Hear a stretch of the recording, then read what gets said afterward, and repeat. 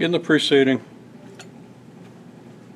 we were given a graph, claimed that this represents frequency versus length for some pendulum count, frequency and number of counts per some fixed unit of time, maybe counts per minute, maybe counts per second, versus length. And length could be in inches, feet, miles, kilometers, parsecs, whatever you wish.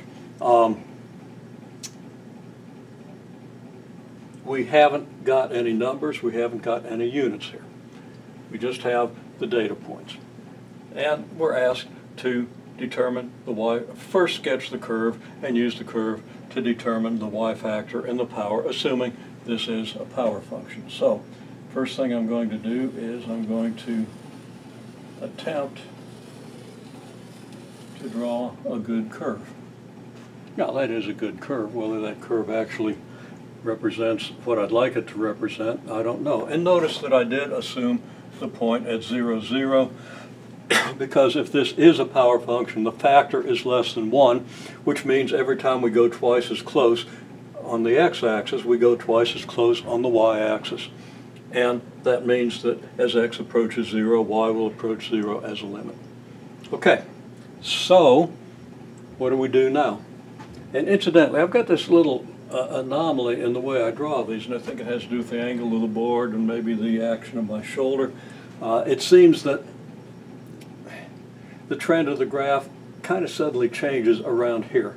Now, I stayed close to the data points, so that shouldn't be a big deal, but it's kind of an anomaly and my own sketching. And of course, we're going to use mathematical methods for finding the best curve. Those methods are advanced if you want to understand them. After one semester, maybe two of calculus, you would be in a position to understand how that's done. But right now, we're not going to worry about it. Your calculator has those methods built in. Okay, so now coincidentally, I did go through this last point, but it's not because I was aiming for it. And actually, I'm still a little bit above it. I was looking at these points, and that's just kind of where I ended up. Unconsciously, there might be some bias in what I did, and I might have unconsciously seen that out of the corner of my eye and gone ahead and hit it. Anyhow, okay, so here's one x value, and I'm just going to use the divisions I've got here. So here's half of this, here's half of this, here's half of this.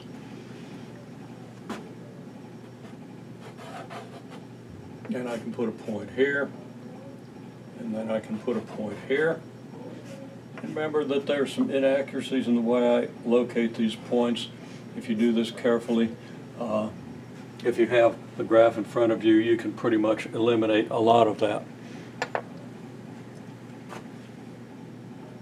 A lot of the error that results from whatever the inherent tendencies of your hand or your eye have the influence of those tendencies on your graph. Okay, so what I've got is I got a y value here, a y value here, a y value here, and a y value here. Now, what's the factor? The y factor from here to here, let's see. Well, clearly less than 2, but not that much less than 2. I'd say the y factor here is, and I'm going to use a little different notation. I'm going to say here,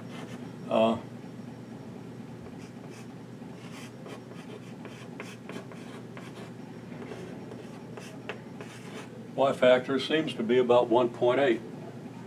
Now, from here to here, it doesn't seem to be that big. Let's see.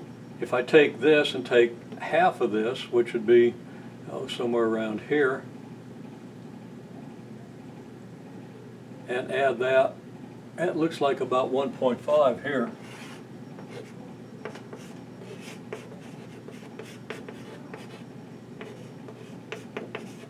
And then let's see, what's half of this?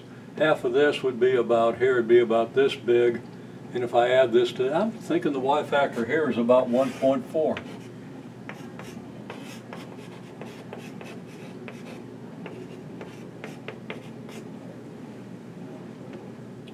Now remember, I said I tend to have a little glitch where the graph kind of changes between here and here, which is going to make, the way it changes, it's going to make these factors a little low, it's going to make this factor a little high. So, kind of averaging out these factors, I'm going to say that the y factor appears to be about 1.6, okay?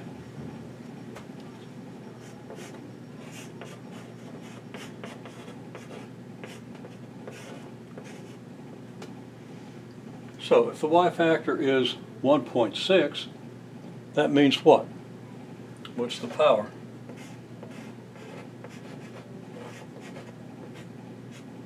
It's the log of the y factor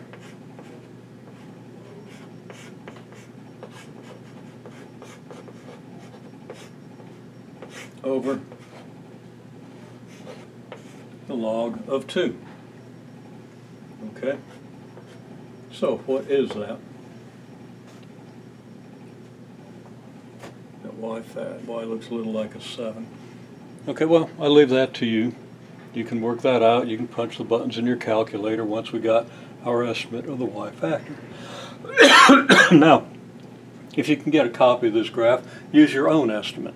And ideally, I will have a copy of a graph of actual pendulum counts on the document you use to access these links, and you'll have the opportunity to work with that graph. You can print it out and you can work with it.